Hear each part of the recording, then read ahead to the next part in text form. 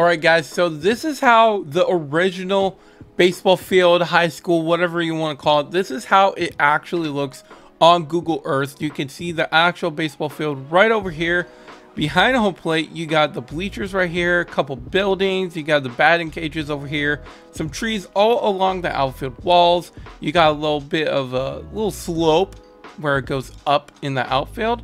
And then you got a scoreboard right there. Over here to the left of the baseball field, down the third base line, we got the big parking lot and then the actual high school itself. And then behind all of this, behind home plate and all of that, we have a nice big neighborhood all over here.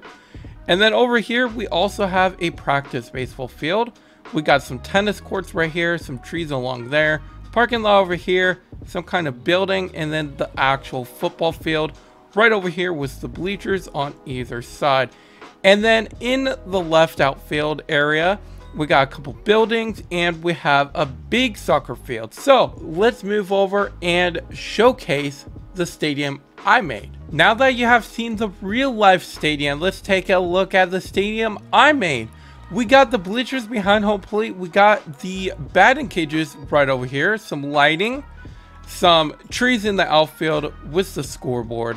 Right over here to the left, we have the slope in the outfield as well as center field. We got some trees along there with a parking lot right behind there, a couple buildings, and then we got the soccer field right over here.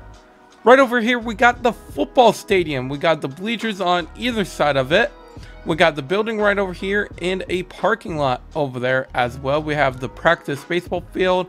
We got some trees and the tennis courts with fences all around. Pretty awesome. We got a bunch of trees all along this big road with some houses in the background. And of course, right beside the actual stadium itself, we got the big parking lot and the actual high school. Overall, I think I did a very good job. I ran out of storage space. I think it's as accurate as I can get. I think some of it is spaced out a little bit too much, but I think it turned out really, really good. If you guys enjoyed this video, make sure you drop a like on it. Consider subscribing down below.